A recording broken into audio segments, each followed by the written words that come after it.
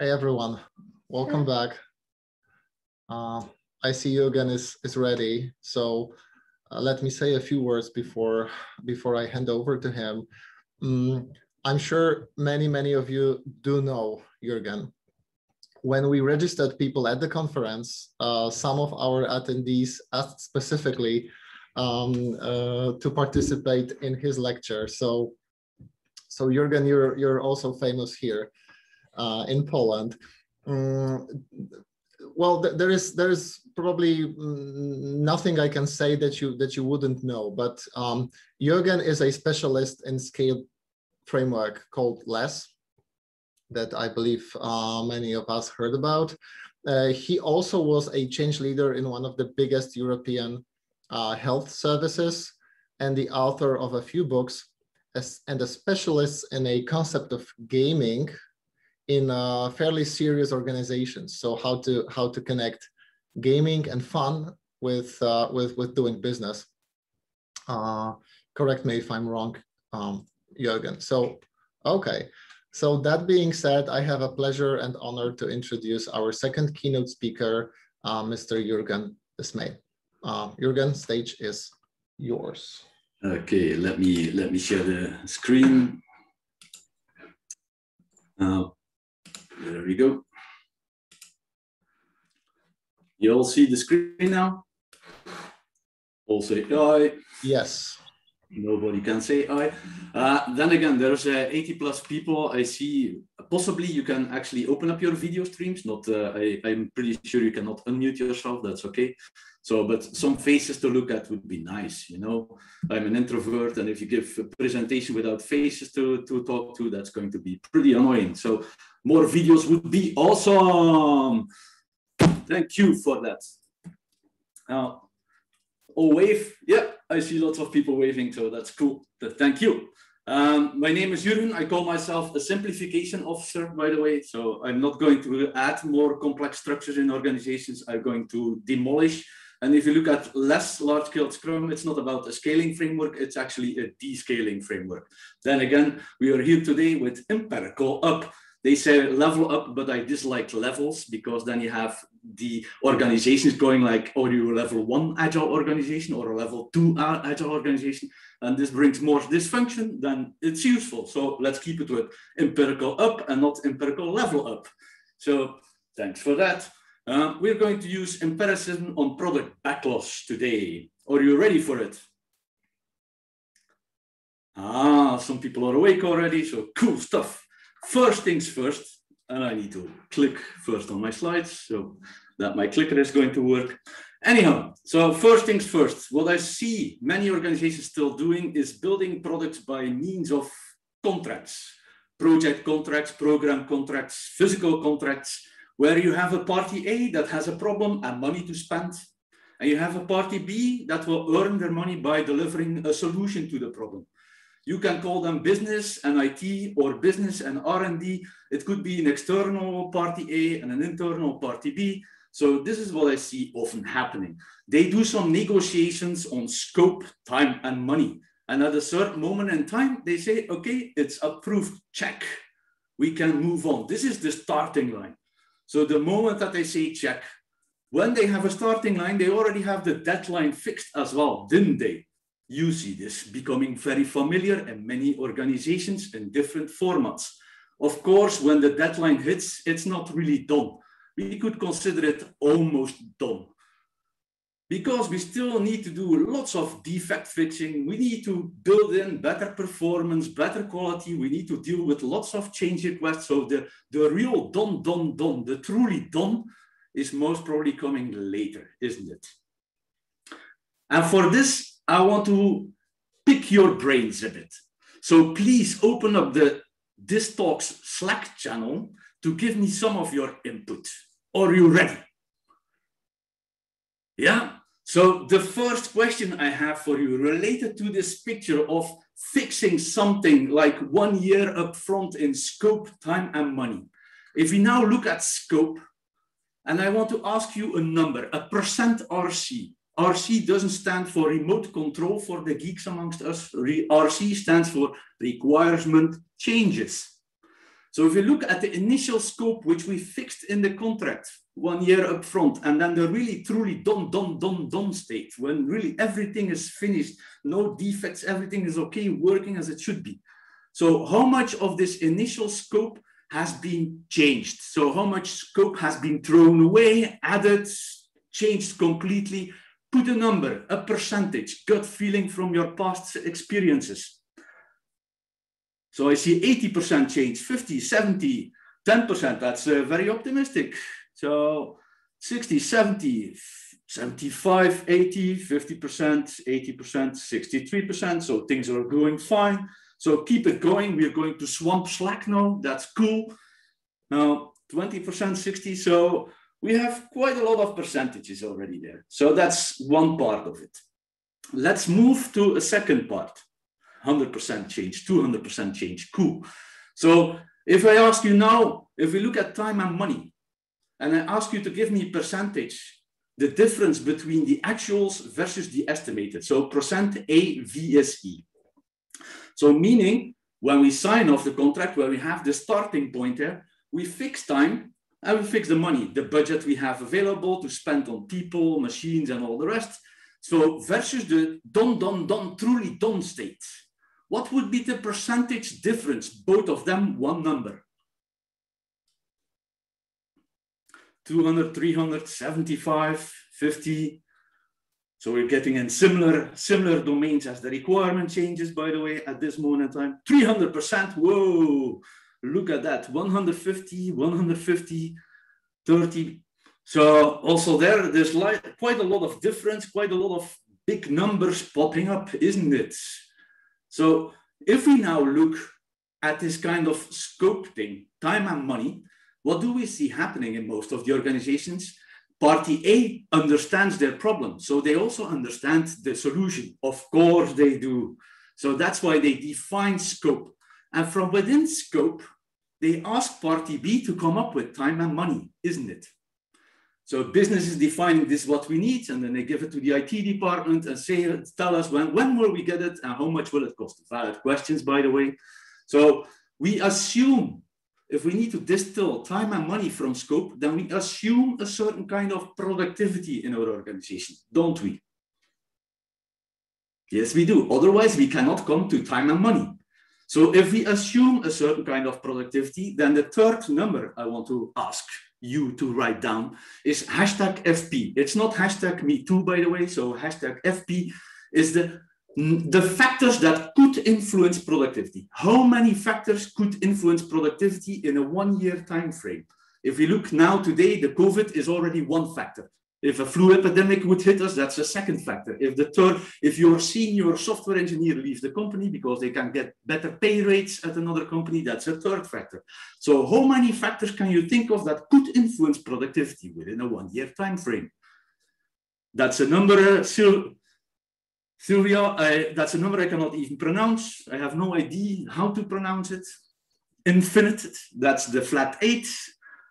A lot, 12, a lot. So a lot is not a number, of course. A lot is something you bid on. Anyhow, some cool stuff. So what did we now see with the 3 numbers? I don't need research papers, by the way. I don't need scientific research for whatsoever. What I see now in the Slack channel, by just asking those 3 questions, I didn't see anybody popping up with 000. Or in Spanish, 000. So nobody came up with 3 times 0. So what could we now conclude? We could conclude that this kind of contract thing there in the beginning, that it's an illusion. We need to accept that whatever we put in the contract is an illusion. We have to absorb variation. All your numbers over there is a sign, a piece of evidence. For me, I don't need research paper because now I have group evidence. You have given me the evidence that this thing is an illusion, that we need to absorb variation. We need to accept a rework. We have to learn along the way. And if we say learn, then we need to go to this kind of learning cycle, which is at the heart of Scrum. They call it Scrum theory in the Scrum guides, and I dislike this very much because once people see theory, that's the chapter they skip. theory is boring, so let's skip this chapter and immediately move on with the rest. And then they have lousy Scrum implementations. So I would call it the heart of Scrum. It's the learning cycle, this inspect, adapt on transparency. Empirical up, isn't it? So the tagline of this conference. In the lean world, they might call it PDCA, you know, this plan, do, check, act cycle. Deming actually rephrased it to make it a lot more clear that it's about learning. It's actually called plan, do, study, act. But let's keep it with the Scrum implementation, inspect, adapt, transparency. At least that's one name less that we need to bother about. So inspect, adapt, transparency. We need it. Otherwise, we cannot deal with all your numbers with your own evidence, is it? So that's step one. Secondly, if we want to apply empiricism on a product backlog, we need to figure out what would be the main purpose now of a product backlog. So use Slack, by the way, to express what do you think is the main purpose of a product backlog. Let's see.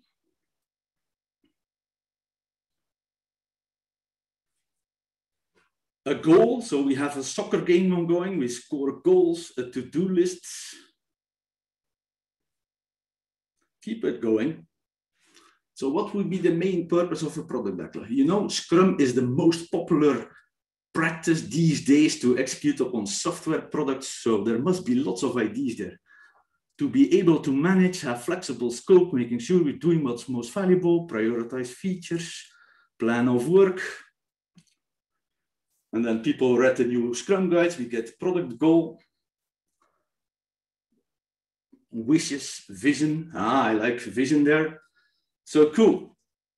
Even though Scrum is the most popular and so-called so easy thing to do, we see there's lots of different perceptions on what do we think is the main purpose of a product backlog. I even see lots of practices coming up. If we say main purpose, a practice is generally not a purpose, because if the main purpose is a practice, we are stuck. And then we cannot uncover better ways. You know, the first sentence in the Agile Manifesto, uncover better ways. If we think the main purpose is a practice, we get stuck. We cannot be Agile anymore, is it? So if I think about main purpose, then we need to go back to the heart of Scrum. And if I say the main purpose of a product backlog, to me at least, it's about providing the highest level possible of transparency on a possible future. We don't know if this is going to be the future. Nobody has this glass ball to look in and define this is going to be the future. So it's transparency on a possible future. And now we need to close this learning loop, of course. We need to go and inspect and adapt. So we don't inspect the product backlog, don't we? We inspect the potential shippable product increment or increment. This is the main purpose there, is transparency on what is. And I really mean the complete what is. I see too many people going like, we only show what we did in the last sprint, but what you did in the last sprint might have an effect on the whole product. So we need to inspect the what is completely, because this is going to give us more interesting information to adapt our possible future, of course. If we say inspect and adapt, we inspect the increment, we adapt the possible future that we have, we do this in sprint review. If we now see sprint review, what is the main purpose over there? It's learning on product level. We need to absorb your evidence at that moment in time. If we do not absorb your evidence, we tend to believe in the illusion. And this is bad behavior, because you have given the evidence that the illusion is something we need to accept. We cannot ignore it. We need to accept learning. So if we go to a sprint review session and we inspect what is, and I don't see anything being added, thrown away, or completely changed in the product backlog for the first review session, then I'm okay. If the review session after that one, we go there and they inspect and there's nothing being added, thrown away, or completely changed in this product backlog, then I'm a bit worried. If the third sprint review session, nothing is being added, thrown away, or really changed in the product backlog, it means we are not applying Scrum. We are using practices from Scrum to comply to the illusion and ignoring your own evidence completely. So this would not be Scrum, it would be a status meeting, because we believe in the illusion and there we just track if we are on speed with the illusion we have created. So we need to accept things. We need to change stuff. We need to adapt. We need to absorb your evidence during that meeting. Otherwise, we are ignorant people. For that purpose, there is this nice metric which a friend of mine came up with, and that's Terry's Agility Index. So Terry is a fellow colleague of mine, coach, by the way. So he's very technical as well. And jokingly, he came up with Terry's Agility Index, the percentage of new items during a sprint that came out of the sprint review before. It cannot be 100% because that would mean you have a very weak possible future of your product, of course. It cannot be 0 because then you would not absorb any of your evidence. So this is already a nice metric you can put in place to see, are we applying Scrum as it is intended to learn and absorb your evidence, or are we just like the ostrich technology, we put our head in the sand and we believe in the illusion. So that's step 1. If we now know that we need to absorb variation, we need to absorb your learning, and we know that the product backlog main purpose is to provide transparency on a possible future, then we can try to uncover better ways. We can try to be more agile in that perspective. So let me show you an alternative for your product backlogs that is enabling business, discovery, and delivery. And I really say discovery and delivery because you cannot disconnect discovery and delivery away from each other. Because this is about validated learning. The validation of your learning is there when you put the software in the hands of the end users. Everything before that might limit the risk that you make the wrong assumptions, but the validation of your learning is in eating the pudding, putting the software in the hands of the users. So we need discovery, learning, in other words, and delivery needs to go hand in hand. If we say business related, then we need to start with some kind of business goal, isn't it? So we start with setting up this widely important goal, something that would drive business forward. So we also need to understand now, because it's all about learning, the things that we do, are we now really impacting, or are we really moving towards that widely important goal or away? So we need some kind of trend metric. And this is what I want to do with a product owner in a less environment. What is the goal we want to achieve? Make it as small as possible, because then we can learn faster if the scope is narrow. If it's a very wide one, then the learning goes slower. So we do this with a product owner. If we then ask, dear product owner, give me some kind of trend metric that can show us if we are approaching the goal, yes or not, then I generally get lag metrics. Meaning we get some metrics that we can start measuring after it's being put into production and running for a couple of months. Like revenue, like customer acquisitions, like customer satisfaction, the general quality of a product. So those are lag metrics. Those are not good enough to help us steer the boat and make sure we do the right stuff. So together with the teams involved, and if I say teams, let's say we have 8 teams, so generally 50, 60 people in a room, then with those 50, 60 people, we are going to try to figure out what are some lead metrics. Also trends, of course, because trends is giving us a sense if we're doing the right things or the wrong things. A static number is not. So what are lead metrics that we can validate or evaluate at least every sprint? Preferably sooner and faster, by the way, but at least every sprint, that we can approach this widely important goal. If we define lead metrics, then we take an assumption. We really take an assumption. We make the assumption that if the lead metric is moving in the right direction, that also the lag metric will move in the right direction. That's a clear assumption. We need to make this explicit. To give you an example, if the lag metric would be, I want to lose some weight, and I could lose some weight, by the way. So if I put myself on the weighing thing, that would be the lag metric, because whatever I did before will not change anymore. This is the lag metric, what the scale is giving me. So much kilograms, this is a lag metric. If I then think about lead metric, what would be appropriate lead metrics towards that lag metric? Then I could say exercise, sports. So sports could be a lead metric. The more I do sports, the more I will most probably influence my weight. But maybe it's not enough. Maybe I also need to put in the intake of calories, for example. I need to calculate the calories I eat every day. And the sports. So if I do both those lead metrics, then I have the assumption that my weight will change. I tried it, it worked. So I validated this assumption. So I want to have the lead metrics designed by the team members themselves. Because if the lead metrics are designed by the team members, they will be more engaged to make sure that we move the needle. So that's why I do this in the refinement sessions with the 60 people. We brainstorm on lead metrics. We validate within the group, which would be the most appropriate one, where we take the least risk towards that lag metrics, and then we can move forward. What else do I want with the product owner?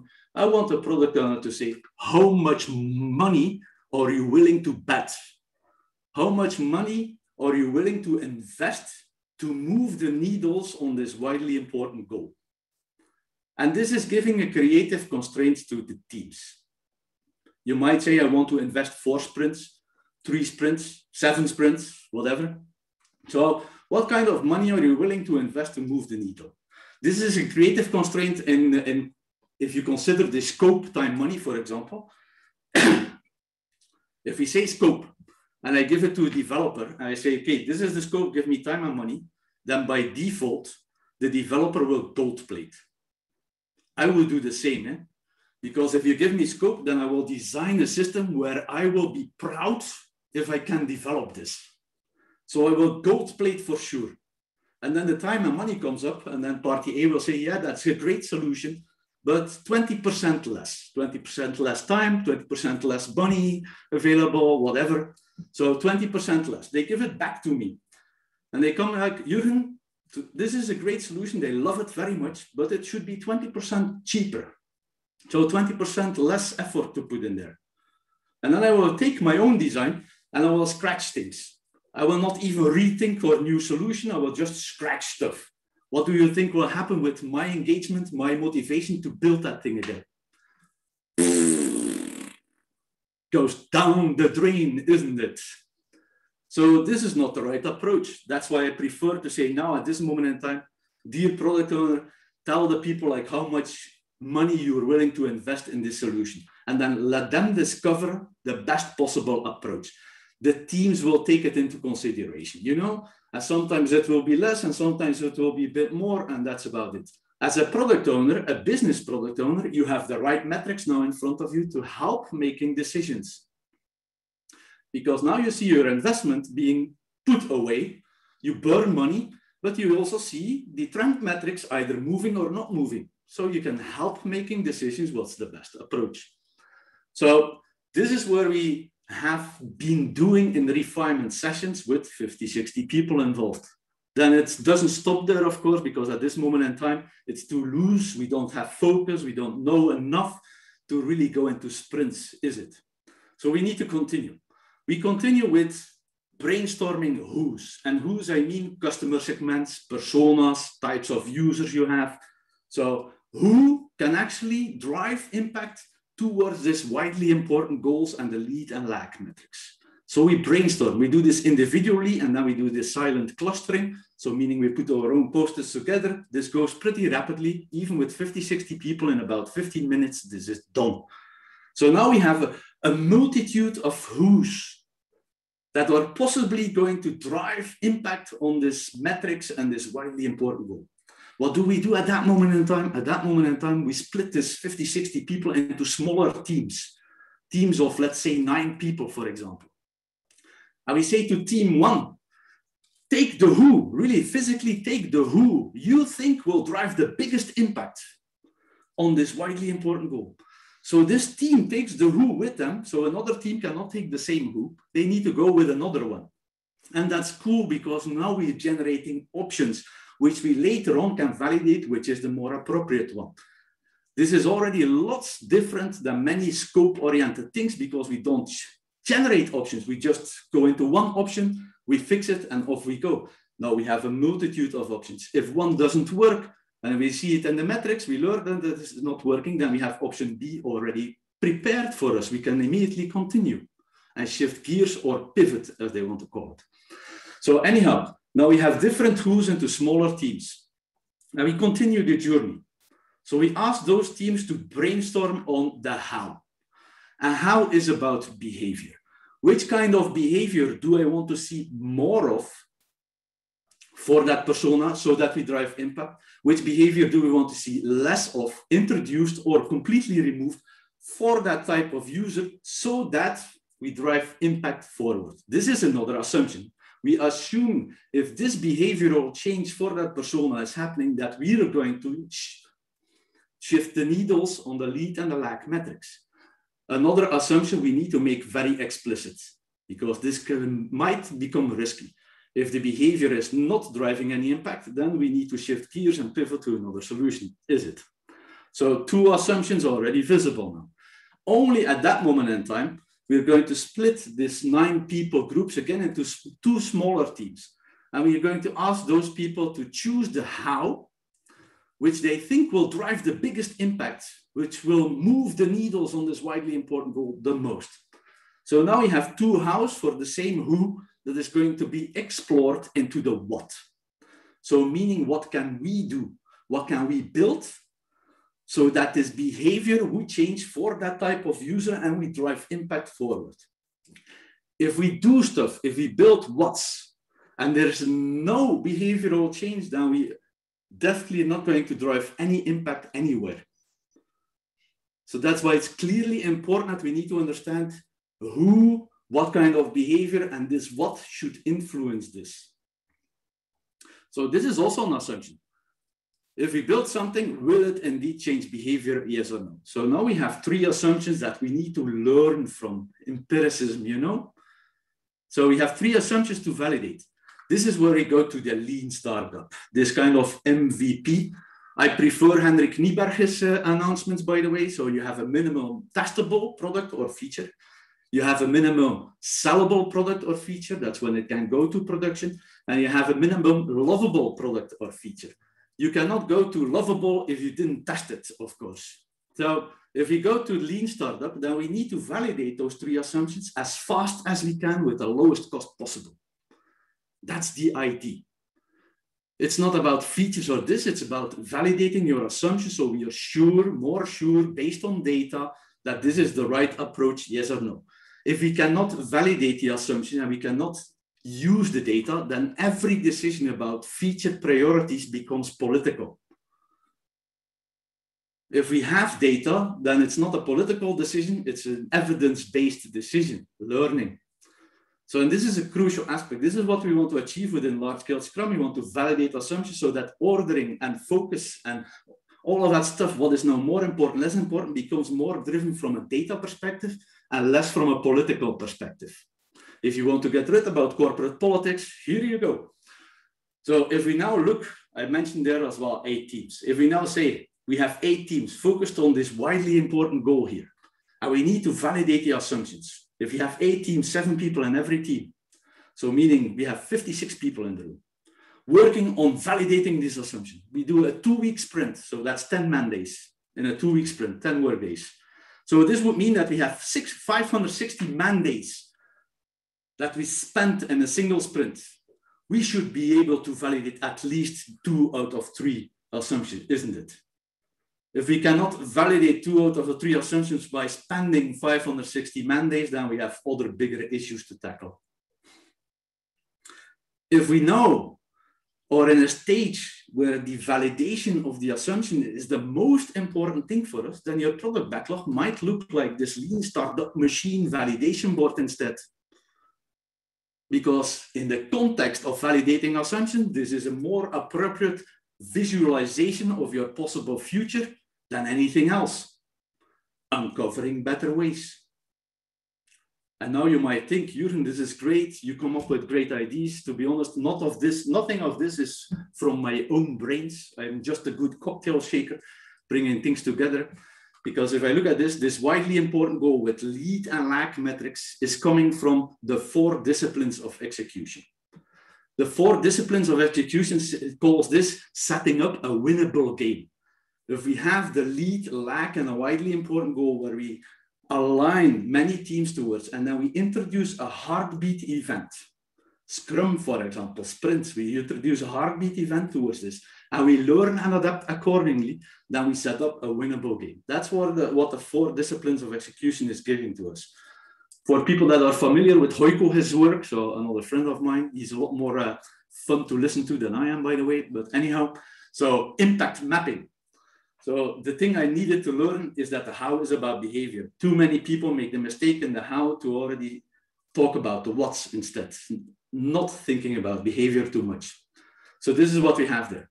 If we take big, huge, risky assumptions between the who, how, and this lead lag metrics, this widely important goal, that we might even add some practices from UX and design thinking.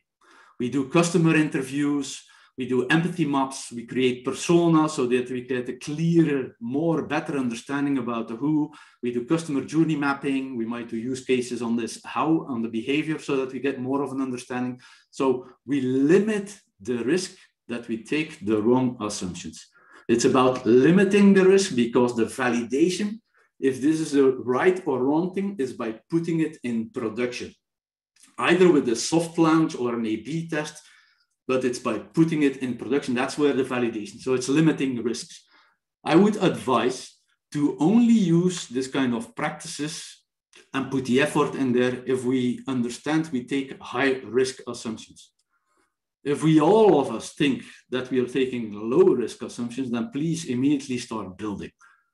And then you can use story maps as Jeff Patton used them, not story maps as a 2-dimensional plan. And by the way, so I see too many people abusing story maps for 2-dimensional plans. That's not the purpose. So we can use story maps to make sure we build the absolute minimum to validate all 3 assumptions as fast as we can. So this would be the other approach and setting things forward.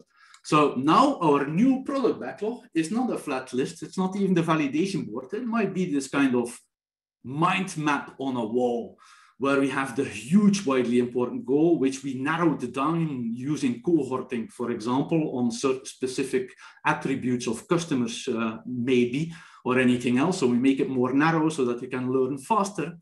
We have the who's, we have behavior, we have what's.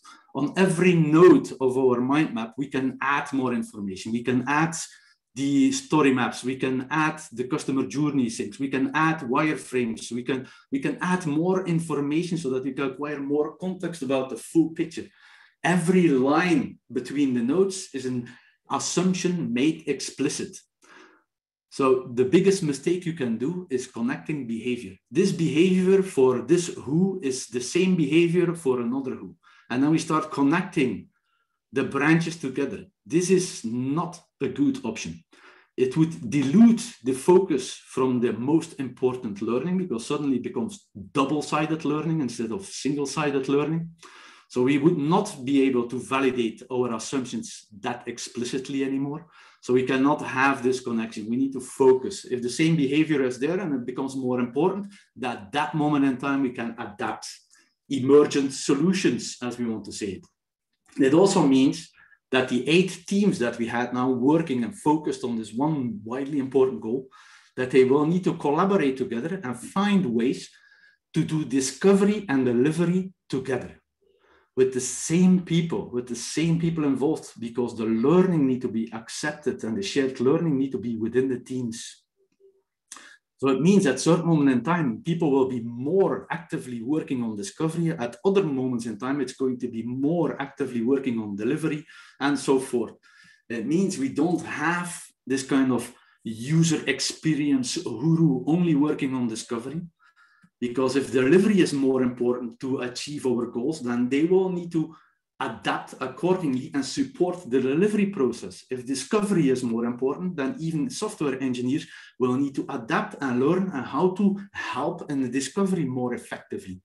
There is no way to split these things up. There is not a moment in time where it will be 100% discovery. There's no moment in time where it will be 100% delivery. Splitting this up is the most negative thing people could do, related to absorbing your evidence. So this might be your new product backlog. I have customers in the real life before COVID where they had on one side a complete painted magnetic whiteboard wall, and on the other side as well, And on one side, they had this wick and then mind mapped out this completing added wireframes and all of that stuff. And this is the goal being worked on. Once this goal started to be okay enough, so we saw the needles moving well enough, then they started with the next widely important goal on the other wall.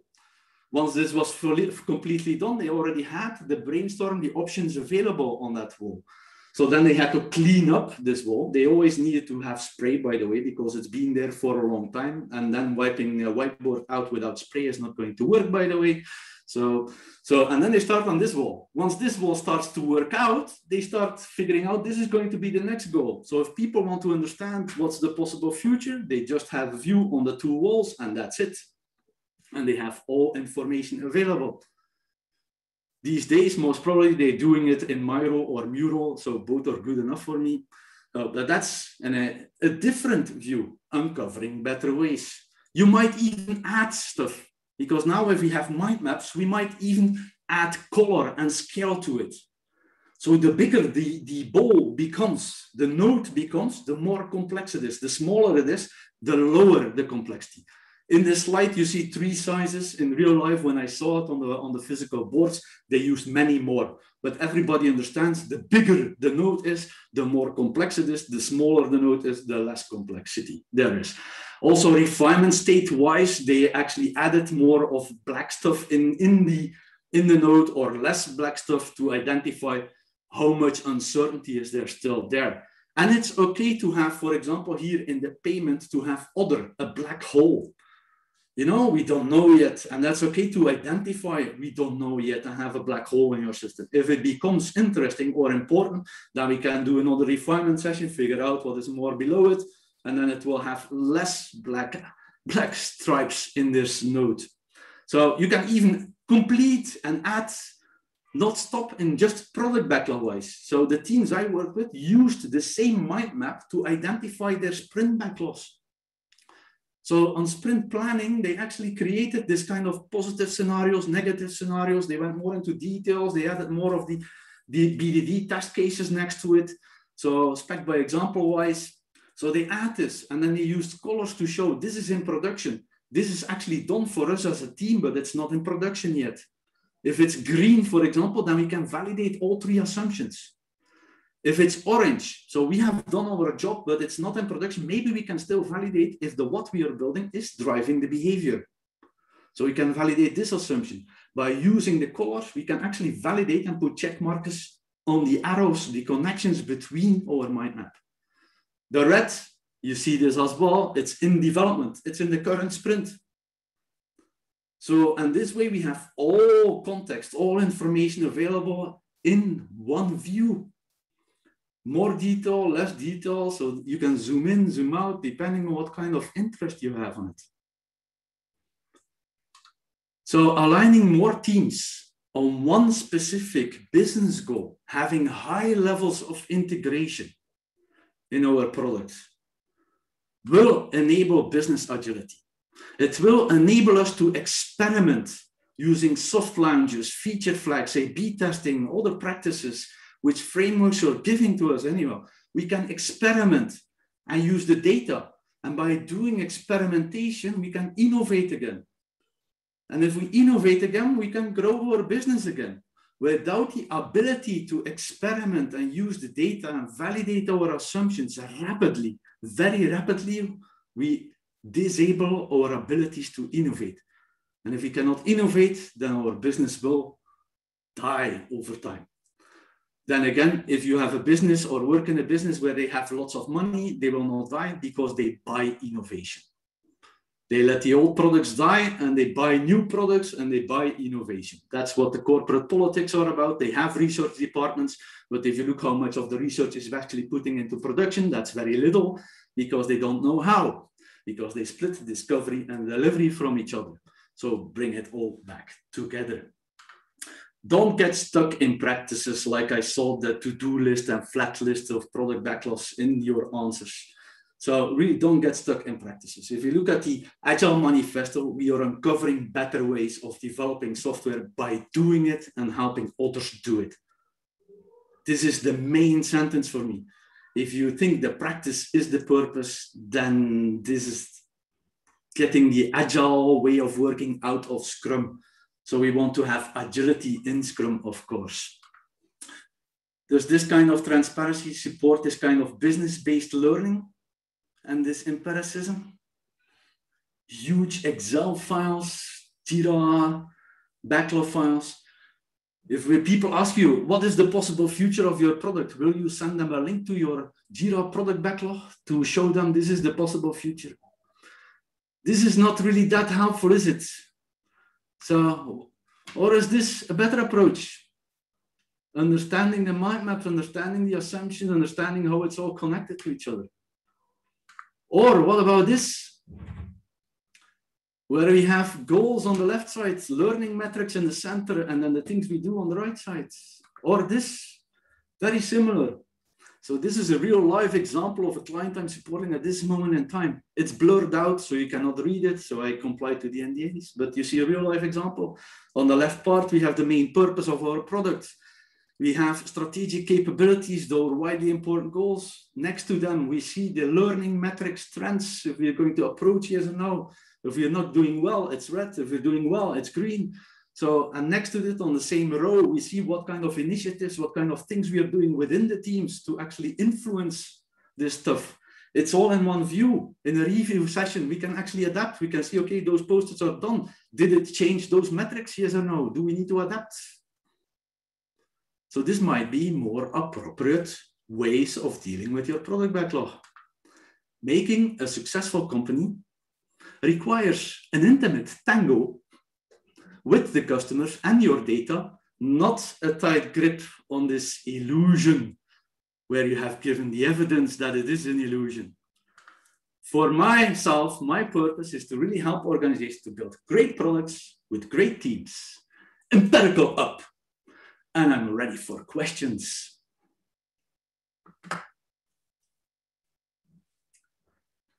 Let me check the Slack. What about changes to PB during the sprint, which influences the next one not done exactly during review? It's a complicated question for me. I don't get it, the real question behind it. So I will need to make a hell of a lot of assumptions. I'm a stupid guy, so if you ask intelligent questions, then I cannot comprehend whatsoever. So changes in the product backlog during the sprint. Generally, where the teams I work with, we don't have that much changes in the product backlog during the sprint.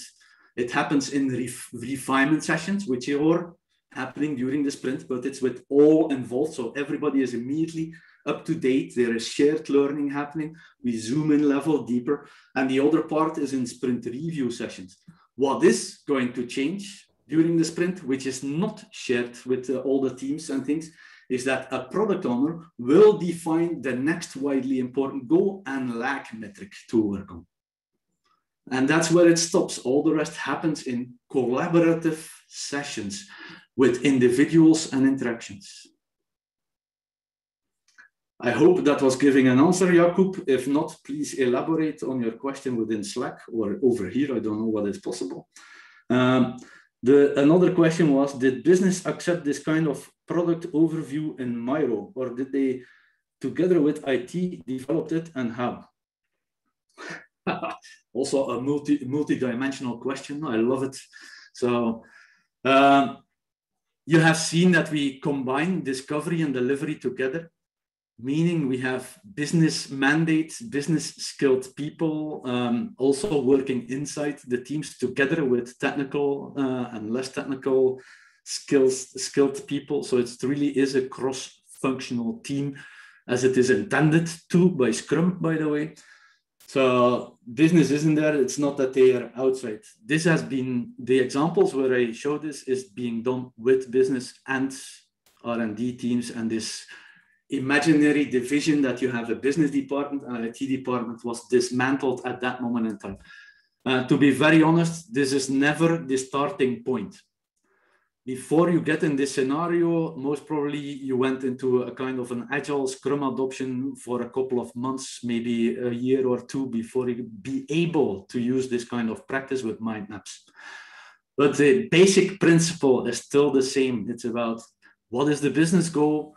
How do we know we achieve? What are we going to do? Which kind of behavior is there? And making assumptions more explicit.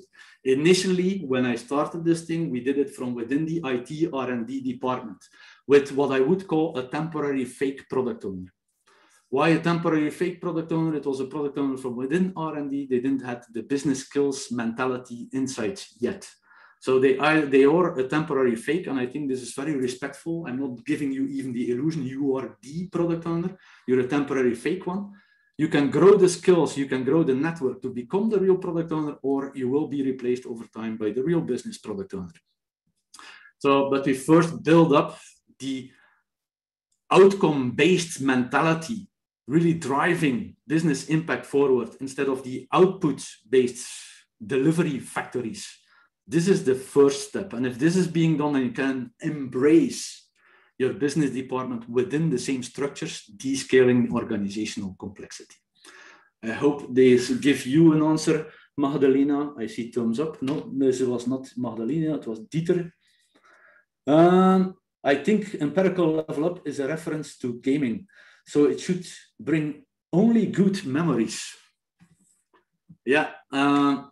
I wrote a book about gamification in the business world, by the way. So I do love to bring in games, work, and joy. So work made fun gets done, you know. So, and people think about points and levels and badges if they think about gamification, but there is a hell of a lot more that you could apply without having this kind of leveling thing. Any more questions? What books can you advise for product owners in the fintech? Books that can advise to product owners in the fintech. To be honest, I would not even advise books. So if you are a product owner, and not only even in fintech, for me, the biggest learning I had was back in 2006 when I became this lean startup coach in a startup incubator. So I worked in a startup incubator with founders of companies. And if you're a bit familiar with the startup community, then you know they are having lots of meetups, even virtually. Every day you can go somewhere and listen into founders, investors, and this is what you need to listen to. So go and join startup events where founders and investors are talking, having conversations, and listen very carefully on how they manage their world, how they manage their investment spreads, how they manage to convince investors to put more money in their things, how they change and pivot, how they apply practice to learn from the market. Because as a true product owner, and you really own the product, you need to understand more about market shifts and market demands, and market analysis becomes one of your biggest benefits. To be honest, most of the books have great practices, and I would never go to an Agile book, by the way, go to product management and product marketing books. I think you will learn more in those books to apply in an Agile world and in the Agile product management books. Now, this is this for books. I hope this was good enough for you. Thanks, long way to go. The business area so firmly anchored in their trenches that perhaps some disaster has to happen to make them open their eyes. They will co-create the product, yeah. So, I don't know. You say, Marta, welcome on board, by the way. So you're not an unfamiliar face. That's cool. It's being told there that a disaster needs to happen before business can actually work like that. And this I really disbelieve. Ever since when I started working with Scrum, and that's back in 1998, by the way. So I've always been doing this with a high business sense. And if you can show that you drive business outcomes more appropriately with different techniques, and you bring a hell of a lot of transparency on this, then business is happy to comply and join forces. If you keep going with output and you keep focusing on we need to increase velocity, which is output driven again, then forget that a business will ever join in, because you will keep delivering the wrong shit. let's be honest, there is this popular Standish report getting out that, well, is it again 60 or 65% of the features being developed in software products are rarely or never used. As long as you keep building those, forget about business involvement. So the biggest benefit is not what Jeff Sutherland, which I hate, doubling the productivity. It's a fucking mistake. So it's about not building the wrong stuff. When I did base company to a less huge environment, they were tracking function points, which is definitely output driven, by the way, before we did anything agile. I asked them to keep tracking function points, but separate from the teams. They needed 4 people to track a 5-team agile environment to keep doing this function point analysis. After 3 months, we sent an inquiry to the main stakeholders of this 5-team situation, asking them, do you think with the new way of working, we have a higher productivity? 92 or 93% of them said yes. Do you think we have higher quality? Again, around 80 or 90% said yes. So stakeholders felt like we have a higher productivity. If we then looked at the function point metrics, we saw a huge drop in productivity, but really not even a huge drop in productivity. So what is now more important? So the feeling from the stakeholders that they felt like we do a lot more versus the function points. We were apparently doing a hell of a lot less, but we were doing the right stuff. And you know, if people have lots of flies flying to them, they won't move. It's all small stuff. They don't even feel the impact of the flies coming to them. But if you're aligned to a single goal, this is an elephant running to you, you will feel the impact. And because you feel the impact, you have also the idea that we have a higher productivity. And that's what we went for. So they ditched this function point analysis. They didn't look at output metrics anymore, and they really went more and more for this outcome way of working. So Marta, I hope this was satisfying your question. If not, then after this talk, we can still continue the conversation on this gather.town on the, let's say, on the right bottom space somewhere. What is your experience with software delivery predictability metrics? Is it something that can help in a proper product development?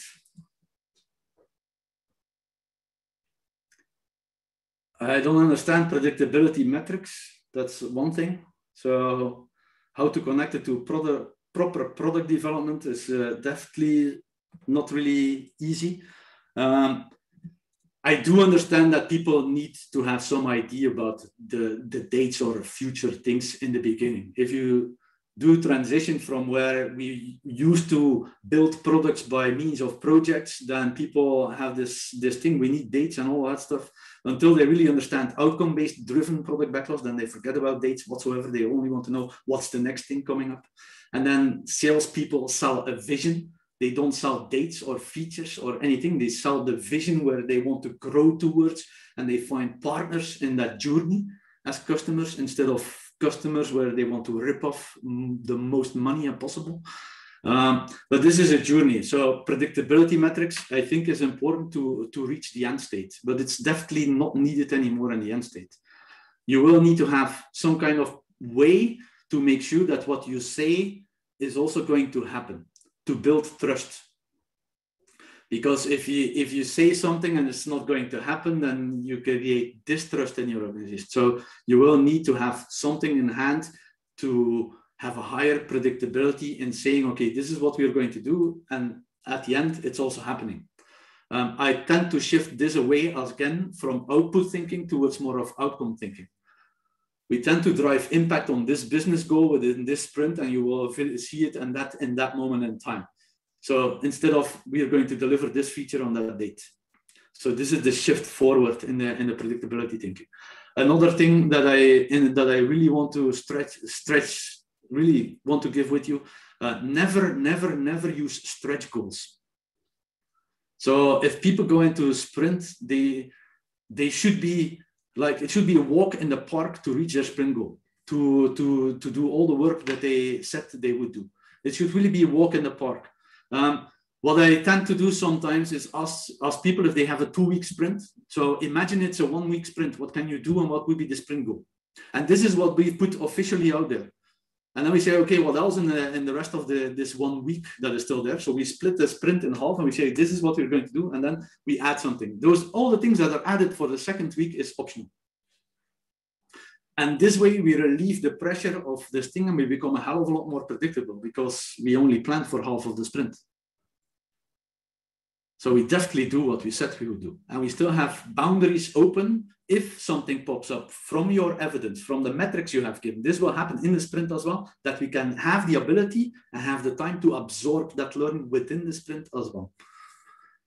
And I will, so there's still 5 minutes to go. Maybe there's one more to go there.